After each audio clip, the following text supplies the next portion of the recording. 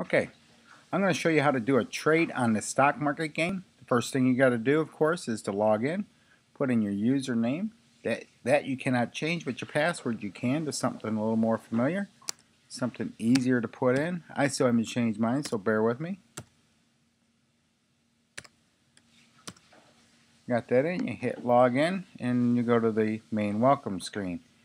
Here you have choices of portfolio. You just hover over and you can see the sub menus. We're going to talk about that later. Let's go right to trade. This is where we're going to go, but before we get in that, here's research. We're going to talk about this later on in a few weeks, how you can research your companies.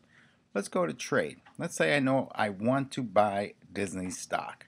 So I hit trade, I hit enter a trade. I can click on stock trade, that is ownership in a company.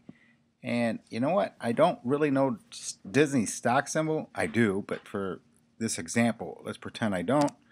So I'm going to type in Disney, and let's look up their stock symbol. Another screen opens, and then there's Disney, DIS on the New York Consolidated. Let's go with that one. Let's buy Disney. So the company name we're going to buy is Disney, DIS. We're going to buy. We're going to talk about these other options later. Later on, if you ever want to sell, you click this. The short sell and a short cover we'll talk about later. And let's go with 100 shares. That's a round lot. You always want to buy and sell in round lots. That's in multiples of 100. If you go less or more of that, say 1 share or something like that, it's going to cost you more in brokerage fees. I'm going to go stick with the order type of market. We're going to talk about the different types of order types. And we're also going to talk about this limit price as well down the road. For now, this is your basic buy trade. We're going to hit preview trade.